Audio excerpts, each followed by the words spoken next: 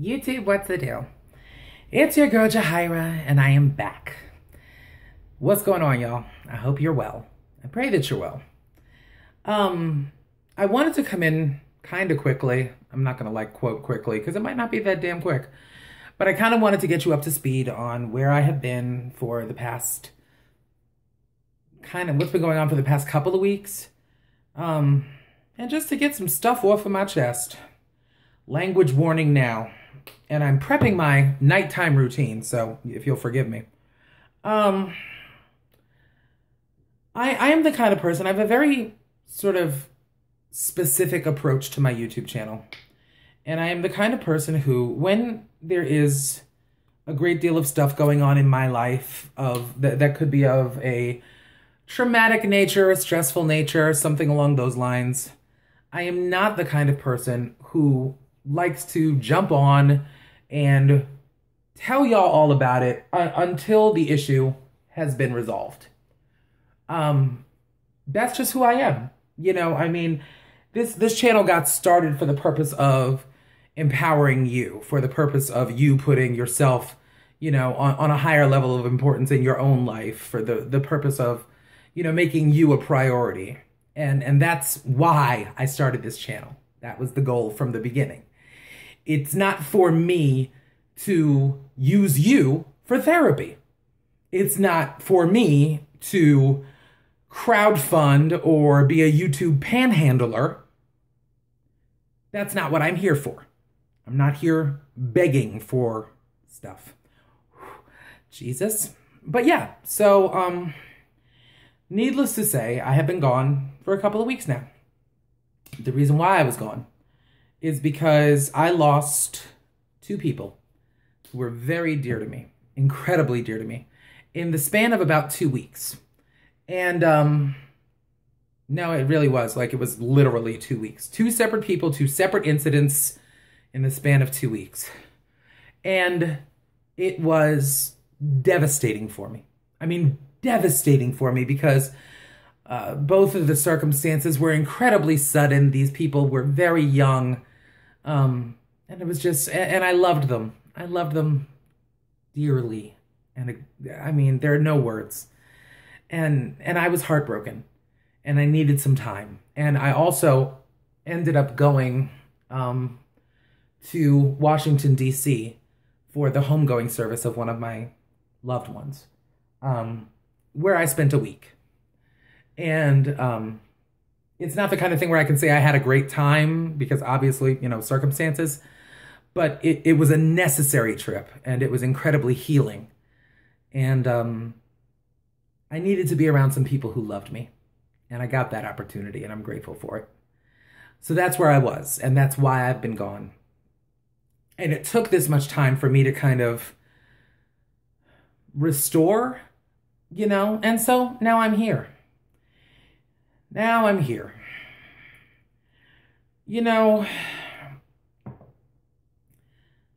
I want to tell y'all, because I can feel myself about to say it, so I might as well jump into it. I want to tell y'all that I don't derive a great deal of pleasure, or really any pleasure at all, on the suffering of others. I don't feel good about it. It doesn't bring me any joy. Knowing that somebody else is not doing well, it doesn't conjure up great feelings of vindication, you know. I don't like seeing folks struggle. Even folks that I might not necessarily be oh so close to, you know, and I don't feel good about anybody not doing well. But I will say, there are people in this world who will occasionally make it very difficult for you to feel a sense of empathy for their difficult times. Those of you who are new to my channel, who came to me by way of a video that was posted by another YouTube personality, know that, you know, a video was made regarding my involvement in the life of someone else, and a screenshot of one of my videos was posted with a smiley face over my face, but the title of the video was still really visible.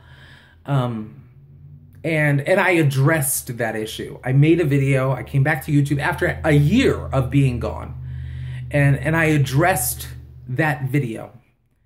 And I thought it, and after releasing that video, this individual made a video apologizing to me for their lack of terminology, because in their video they referred to me as a transgender man.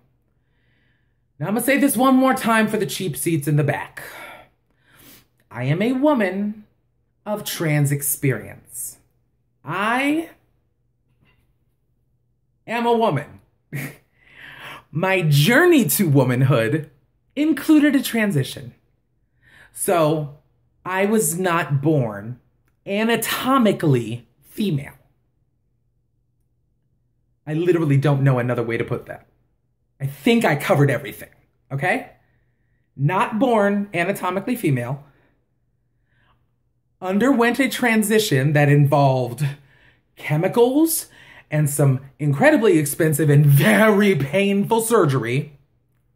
Woman, okay? Are we there? Do you need to buy a vowel? Okay, long as we're good. So, but this individual made a video apologizing for their lack of terminology.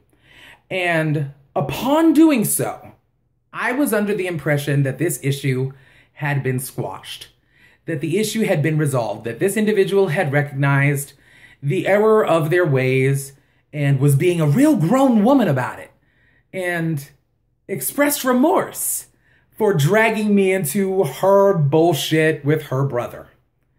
And I felt good about that.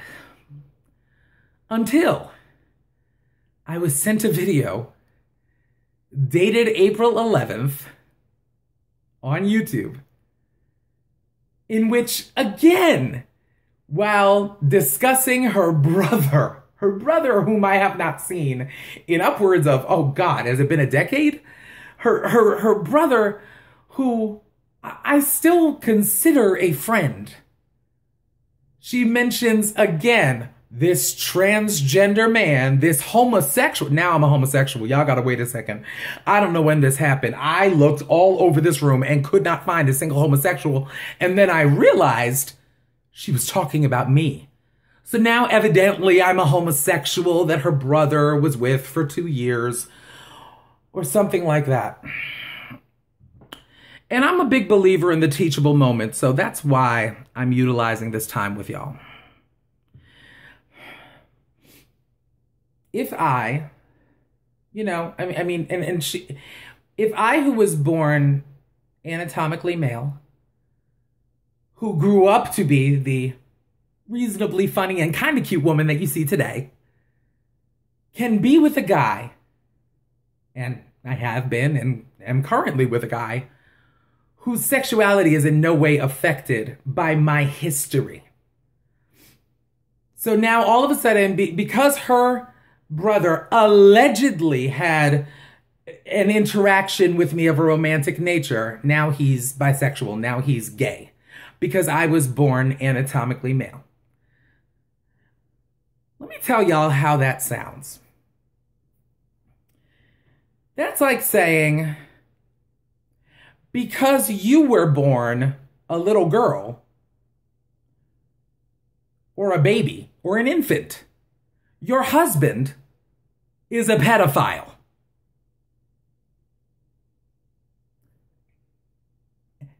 Just let it sink in. I'ma wait. I will wait. Because if we're basing people's sexual identities on the strength of their partner's past, that must make every husband in this world right now a child molester. Because you used to be a baby. The fuck. The whole entire fuck. The fuck. Language, y'all, I'm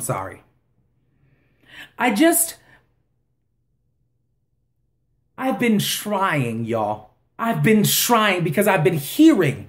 You know, I've got some loyal ass subtastics. Make no mistake about it. Y'all are some riders. And I know. And I'm grateful. So I've been hearing little shots being taken, little shots being thrown. I continue to be referenced by this individual, and see, what's burning my toast on both sides about all of this is that I've been praying for this bitch. Excuse me, y'all, and I'm sorry. I'm really trying, but this is the end of my rope. I have been praying about the situation with her family. I have been praying about the situation with the custody of her son. I have been praying about her living situation. I have literally gone to Jesus personally about this woman who cannot seem to keep my name or reference or identifying characteristics or my history out of her mouth. And it's frustrating me. It's wildly frustrating because I want to see people do well. I want to see people winning, especially on the YT, because y'all, this shit is not easy. It's not easy. I mean, I don't do half of what I could. I am not the chick that goes all the way in with the lighting and the editing and the zhuzh and making sure everything is, you know what I'm saying? I'm not getting paid for this shit. This is as raw as it gets because no one is cutting me a check. So I don't have to monitor or edit what comes out of my mouth. I don't have an audience to pander to. Y'all just take me for who I am, which is what I love about you. But like, I'm not burdened or pressured by the constraints of these people paying my bills and sticking food in my mouth the way others are. So I'm able to kind of do as I please. You know what I'm saying? But like, again, this is not easy. It is not an easy job to have if this is your job. I get that. So I have nothing to gain by this woman failing. Nothing. It's not going to put a morsel of food in my mouth, and y'all know I require considerably more than a morsel. It's not going to put no Lane Bryant on my back. It's not going to put a cigarette in my mouth. Like I have nothing to benefit from this woman floundering through life, struggling like fuck. It doesn't affect me in a positive way. So by virtue of my faith, I want to see her succeed. I want to see her well. I want to see her positive. I want to see her in a happy place. These things matter to me, but it is getting increasingly difficult to hold on to that desire when every fourth video we're referencing me. It's all coming back to me. And maybe she stopped mentioning my name, but I'm the only person whose picture went up on that video. I'm the only person who was declared as somebody who had a connection to her brother. And so I'm trying to stay prayerful, and I'm trying to stay hopeful for a brighter future for her, but I'm struggling. So I'm going to ask that y'all pray for me so that I can pray for her, because I have too many blessings coming my way to jeopardize them being hateful towards this person. There's just too many good things happening. And I promise I'm going to tell y'all as soon as a couple of things fall into place. Like, you're going to know everything because that's what we do here. But I'm just, leave me alone. Leave me alone. Yo, Nina, fuck it.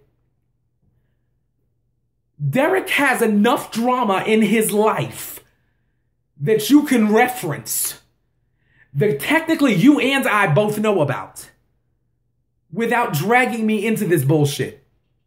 Like, there's enough. There's enough by itself without throwing shots at me, because I have not done this to you. I haven't done this to you. So I'm asking you as a grown woman to respect my privacy, to keep your people with the wrong intentions off of my channel, to not give anybody some sense of curiosity or inspiration to check me out because of some shit that you said. Leave me alone. If you want to hit up my Instagram or whatever the case is, like if you want to talk, you could get my number. You could definitely get my number. We'll have a whole conversation. I don't mind none of that. But leave me alone on here. Like dead ass. Leave me alone. Leave me alone. With that said, y'all, I'm gone. I love you and I'm thinking of you wherever you may go. Please take my love with you and know that we will be talking again very soon under very different circumstances. Thank y'all for listening. One love.